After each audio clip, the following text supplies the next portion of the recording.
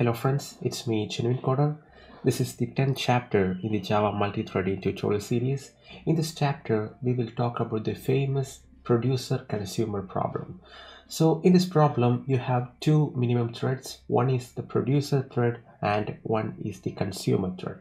So both these producer code or thread and this consumer thread is running parallelly. So what this producer thread will do is create some sort of data and put it inside a queue like this. So this producer keep on producing new data. So the limit condition is the producer can store only maximum number of en items in the queue. That is the maximum capacity of the queue. When the queue reaches its maximum size, the producer has to wait until the queue gets empty slot. So for example, right now there is 2, let us say the maximum size is 2, then the producer can't generate more data right now because the queue is filled. So it has to wait until the consumer consumes at least one data. So the consumer thread, on the other hand, continuously wait for the queue to get some data. Remember, the producer and the consumer is running parallelly, so they are waiting on the queue at the same time. They are working on the queue at the same time. So the producer thread will keep on producing until the queue is full, and the consumer thread will keep on consuming until the queue is empty, like this. So now the queue became empty. The producer will create one more item, then the consumer will see that there is one more item in the queue and it will take it. So the main important thing of synchronization here is the boundary condition, that the producer must not produce when the queue is full, and the consumer must not try to take something when the queue is empty. So at this point, the consumer should not try to take something from the queue since there is nothing there, and the producer should not produce when the queue is completely full. So let us see how we can implement this in our Java program. Now let us start working on the implementation of the producer consumer problem in Java. So we have two threads here. One is the consumer thread and one is the producer thread. So first I'm going to create the producer thread. So I created a producer class. Obviously we have to extend this with a thread or make it implement runnable. So here I'm going to extend it with a thread class, which is simple in this case. Then first we have to give the maximum size for the queue. So I'm going to define a static integer, so max size, and let's say that the maximum size of the queue is 3. So what we mean by this is the producer can have maximum 3 item buffer, or it can store maximum 3 items in the queue. Now in order to store the data or the produced data in the queue, we need a queue. So in order to simulate a queue, I'm going to use a list, a simple string of array list here. So let us say new array list.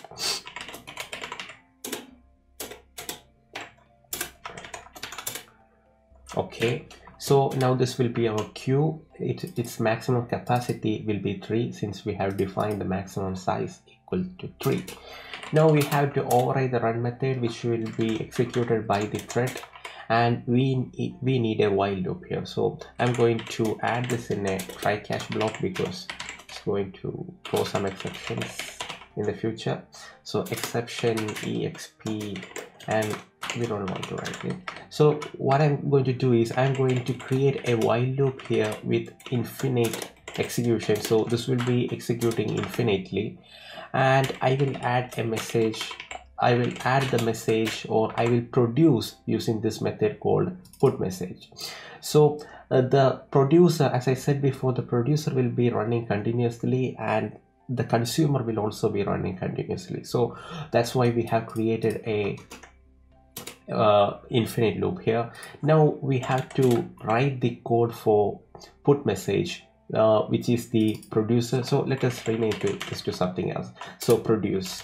So I'm going to rename it as produce, and here we have to make sure that only one thread get access to this method at a time.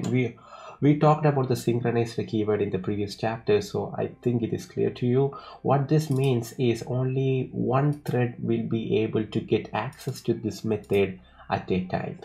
And in the produce method, first thing we have to check is whether the queue is full. So that can be done using while messages.size equals maximum size. I mean, if the queue is full, then we have to wait. So for waiting, we use this keyword wait, and I have added the catch for this one. We have to throw an exception, interrupted exception. So when we just throw a simple exception, throws exception.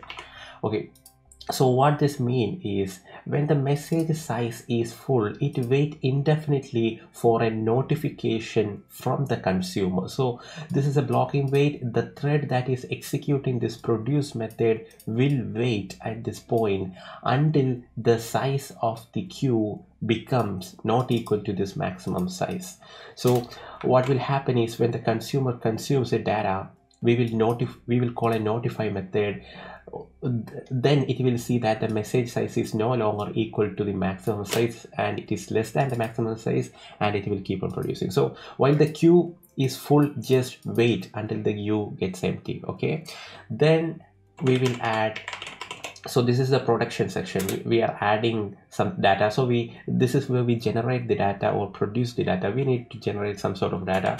For simplicity, I am simply creating a string from the local date type. So what this will do is this will create current time string and add into the messages queue. So this is the data. In order to make things clear, let me take it to another variable, string data. Then this is the generated or produced data, and then it is added into the messages queue.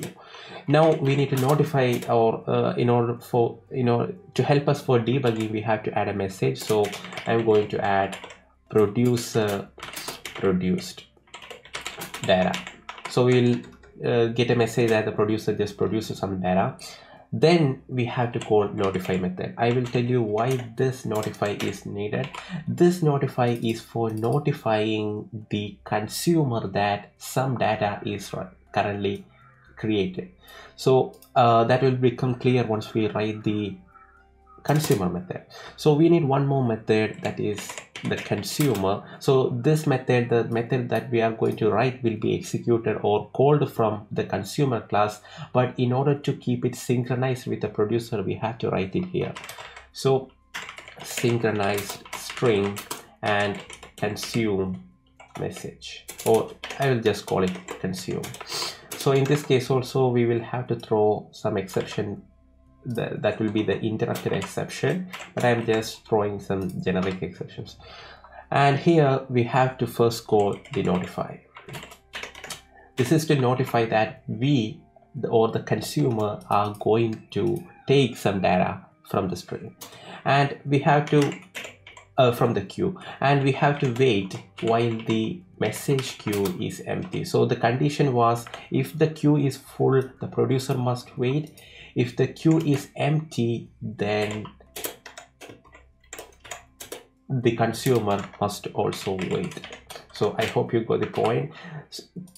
Then after waiting, and if the message queue is not empty, we can simply take the data from the queue. So I'm going to take the data from the queue like this. So we have the messages queue and get 0. So this is like taking the first element in the queue, because list maintain the order. And now we got the data. We can remove it from the queue because it is no longer needed, it is consumed. So message.remove data will remove it from the queue, and we can return the message to whoever is using this consumer data. So let me return the data here. So this is it. This is the entire core logic of the producer consumer problem. During production, if the queue size is full, we will call this wait method, which will cause that thread to wait until someone notifies it. As soon as a consumer call this method and consumes the data, it will notify the producer that it is going to take out some data from the queue. And if the queue is empty, the consumer will wait, and if once it is not empty, it will take the data, remove the data, and it will notify. So that is going to happen. So we have a producer thread right now. The next thing we need is a consumer thread. So as I said before, producer and consumer is running parallelly. They are two different independent threads. So we have the consumer, and now in order to get the data from the producer, we need a producer object in the consumer. So let me create it like this, and we need a constructor. So I am going to create a constructor like this. You can generate the constructor using alt insert, which will give you this generate method, and from the constructor you can easily generate the constructor like that. And we need the run method, so this will be executed by the consumer thread. And here also we have to catch some exception, so try catch exception exp, and that's it. Then here inside this we need a while loop, so the consumer can run indefinitely in this infinite loop. So while true, we need to get the message from the producer. So string data equals producer dot consume. So this is the consumer. So we are calling the consume method from another thread, the consumer. Then we can display the message that consumed by. So we can provide a name like this, thread dot current thread dot get name. So we can tell them which thread or which thread is consuming it and data. Then we can provide the data. So that's it. So this will simply take the data from the producer if there is some data in the queue, and it will show the message consumed by this thread, and the data was this one.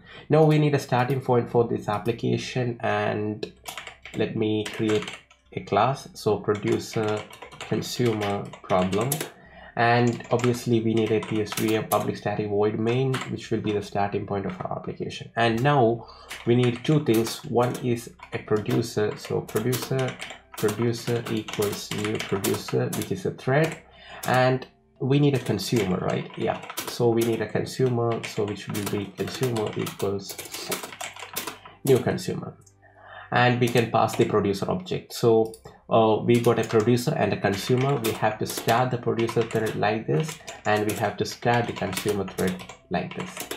And let us give some name for this thread. So producer dot set name, and let me name this as producer1, and let me name this as consumer 1. Okay, now let us run the program and see how the producer consumer problem is solved.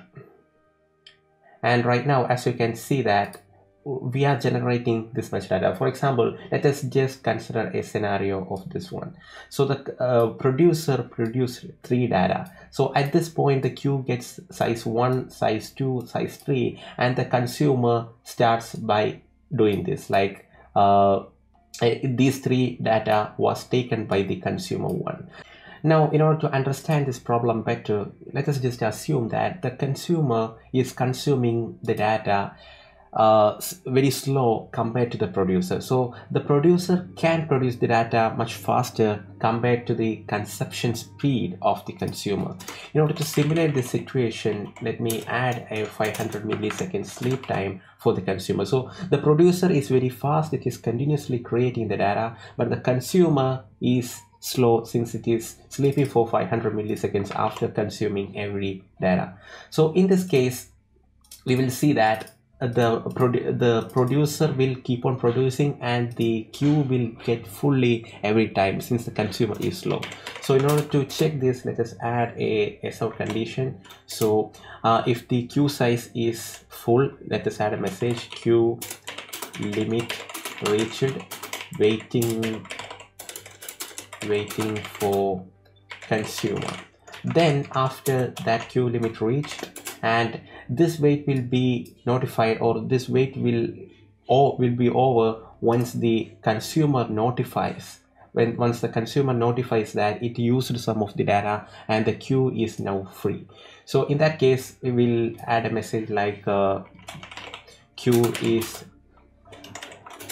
producer got notification from consumer. Okay, now let us run the program. And now you can let me just stop this program. So in the first case, the producer produced 3 data continuously because it can produce up to 3 data, and the limit of the queue is reached, which is the maximum size, and it started waiting on this point, so at this wait point. So after that, the producer got a notification from consumer that was this notification, and the consumer immediately took the first data from the queue, and the producer, now the queue contains only 2 items, and the producer immediately produced another data, which is then making the queue full again. So the consumer consumed the next data. So at this point, when it reaches this point, the queue is always full for 2 position, minimum 2 position. It will become full for 2, then 3, then 2, then 3, like that. So in this kind of situation, we can have more than one consumer to consume the data. So even if the consumer is slow, by having multiple consumers, more data can be consumed, which is created by the producer. So what I'm trying to do is I am going to create another consumer and naming it as consumer 2, and one more consumer. So now we have 3 parallel consumers running at the same time and 1 producer. Okay, now let us run the program. And I'm sorry, I haven't changed this consumer to 3, so consumer 1, 2, 3, the naming was an issue there. And let us run the program. And right now you can see that the producer is keep on producing data, and all 3 of the consumers are consuming from the same queue. So the consumer 1 took this data, the consumer 2 took another data from the queue. So even if the consumer is slow, if more than one consumer is there, it can take the data in a synchronized fashion from the queue that was created by the same producer. So that's the end of this, guys. I hope you understood this code. If you haven't got this clear, you can find this source code in my GitHub profile. It will be available under chapter 10, so you can run this for yourself and get a better idea or clarify your confusion. So as always, thank you for watching this video. Like the video if you like it, and subscribe for more.